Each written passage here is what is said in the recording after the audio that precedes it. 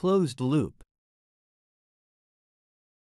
The term closed loop is often used to describe a system or process where there is a continuous feedback loop. In this context, it means that the output of a system is used as an input to modify or control the system itself. This feedback loop helps to maintain stability and make adjustments based on the current output. To understand the concept of a closed-loop system, let's consider a few examples. 1.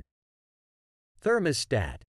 A common example of a closed-loop system is a thermostat used to control the temperature in a room. When the temperature falls below the desired level, the thermostat detects this change and activates the heating system.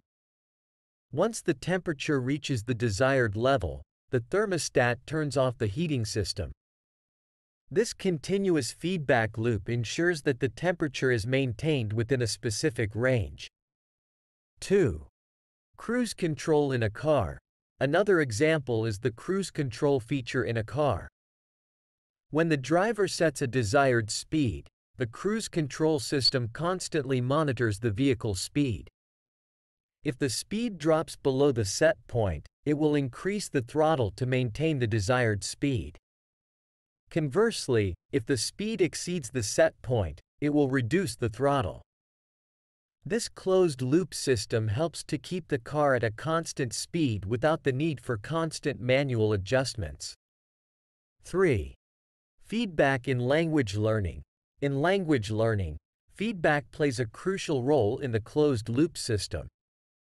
For example, when a student is learning to speak English, they may engage in conversations with a teacher or a language exchange partner.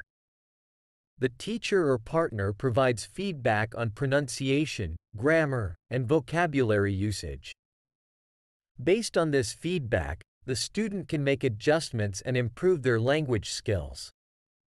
This continuous feedback loop helps the student to progress and refine their English language abilities.